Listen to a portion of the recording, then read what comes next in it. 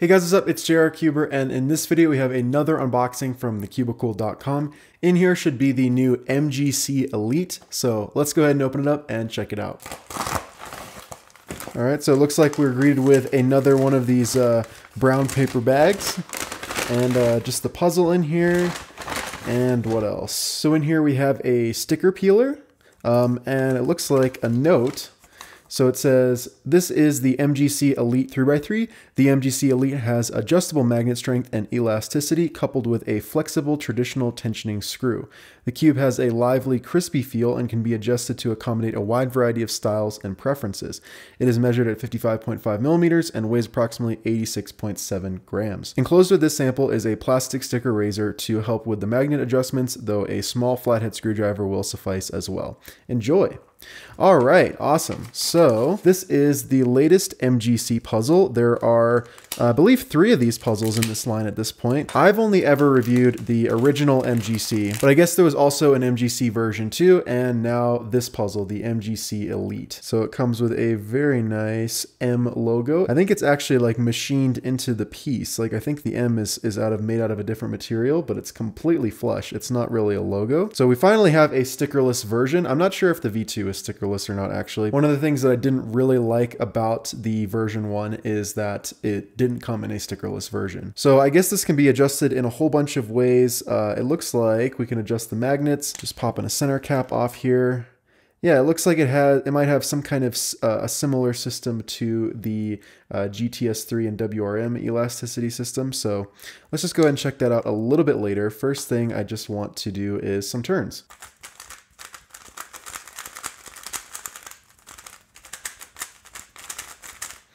Wow, okay. That feels really good out of the box already. Feels pretty speedy, very, very smooth, kind of a sandy smooth feel, probably just because it's fresh out of the box. It already feels really, really stable, and the layers feel pretty heavy and kind of top heavy in a way, if that makes sense. So a lot of the weight feels like it's focused closer to the edges of the pieces rather than on the inside, which kind of makes it have this very slightly blocky feel, but very stable. The magnet strength is pretty light. I'm wondering how strong it'll get. So I think the first thing we can try is messing with the edges. So here's what the edge looks like. As you can see, there is an arrow on the edge that is currently pointing downward. So what I'm thinking is maybe you can rotate this. I'm thinking that's where this piece comes into play. That doesn't seem to be working. Let me just try like a small flathead screwdriver. So here I've got a very small flathead screwdriver. Let's see. Yep, that just turns right around like that. So now you can see the arrow is pointing that way. I wonder if there's a setting in the middle. It kind of seems like you can put this any position that you want. I'm not sure if it'll just over time eventually snap into one of those locations. But let's just go ahead and... Oh, this one's already facing outwards. Huh, that's weird. So that one was not facing outwards. I wonder how many of these edges are actually facing outwards. It looks like they're all facing inwards. So, and maybe it just is that one edge. So I'm gonna go ahead and go through and move all these around to the other position. So that's outward, outward. Oh, that one's already facing out. And so are all of those. So I don't know why it's inconsistent, unless there's something I'm missing here about how this works. Oh, I get it. I get it. Okay. So I was missing something. So turning this one also moves this one as well on the other side. It's not 2 separate magnets. So it's just one magnet that's connected. So as you can see, if I get the light on it so you can see it, when I turn this, it moves this one around as well. So that makes it easier. You don't have to do it on every single piece. So now we'll just do it on all of these, like on every single side of the edge, just on every edge, not on both sides. Okay, so now all of the edges are facing outwards, or all of the magnets. So let's go ahead and see if that makes a difference.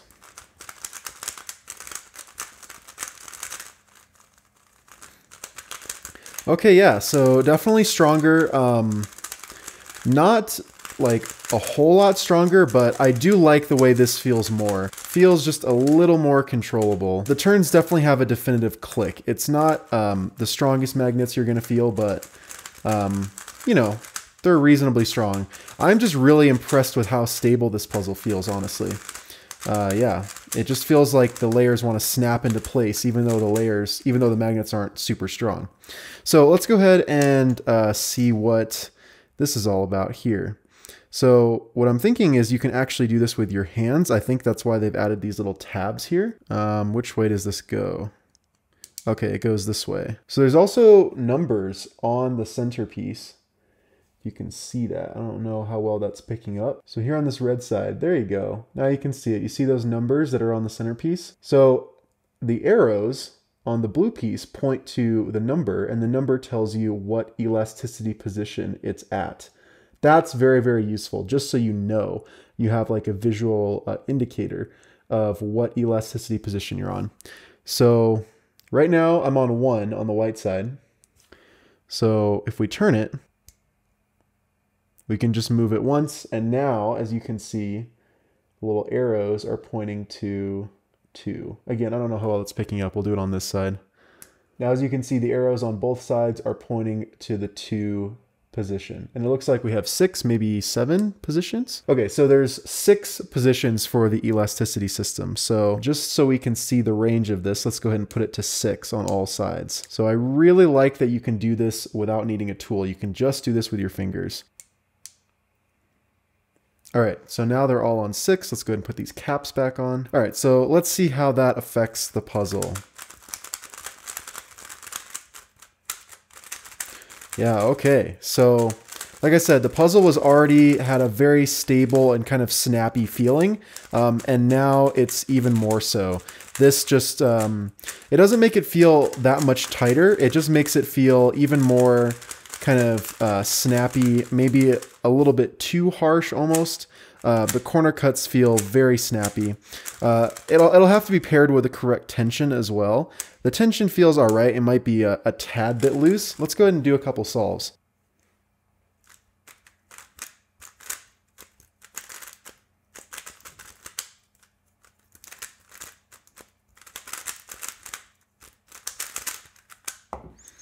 Yeah, so, man, this is, yeah, I think I prefer it on the lighter spring compression. Those solves did feel kind of catchy. It almost feels like the magnet strength is actually a little bit high, which is weird because when I'm doing like just normal turns, the magnets don't feel that strong, but for some reason when I'm turning, it feels like the magnets just want to pull the layers into place so harshly that it's hard for me to turn fluidly, if that makes any sense.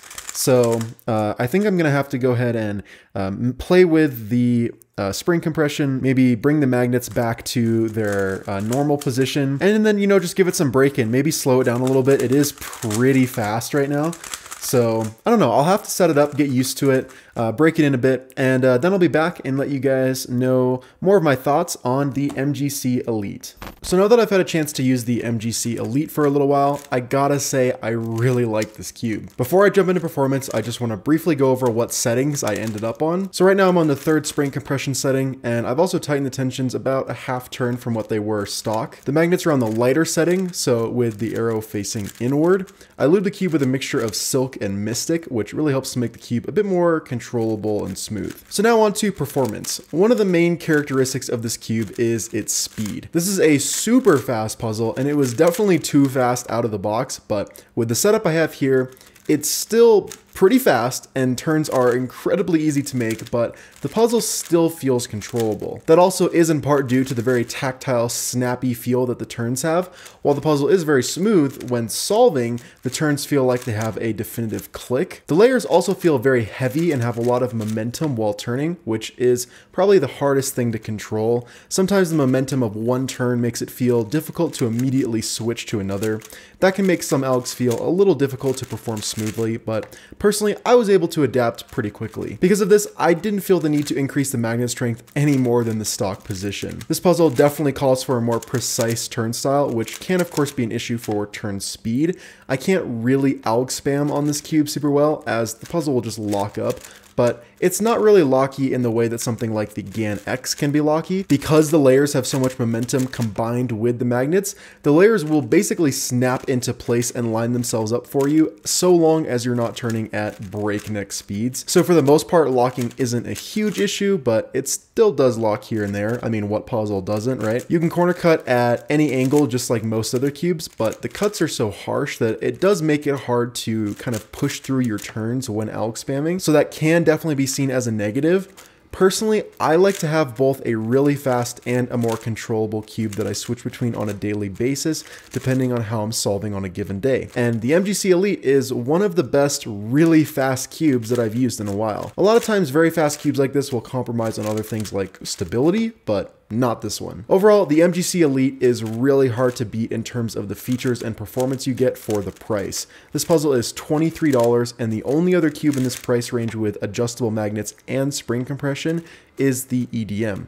And I think that this is the better cube. I think the performance is better, it comes in stickerless, and you don't need a tool to adjust the springs, which I think is a really nice feature. One thing I will say about this puzzle is that the logo wore off really fast. I thought that it was like embedded into the plastic, but it turned out to just be a really thin sticker that totally rubbed off within like 30 solves. Another tiny nitpick I have is that there is something in the mechanism that creates a small clicking sound when turning. I'm thinking it might be loose magnets in the corners, but I'm not entirely sure. Anyways, nitpicks like that aside, this is a really great puzzle for the money and one that I will continue to use.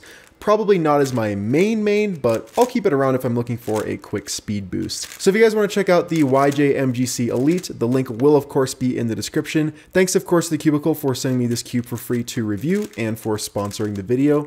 If you guys like this video, make sure to hit that like button, turn on notifications, and subscribe if you haven't already. Thanks for watching, guys. Bye.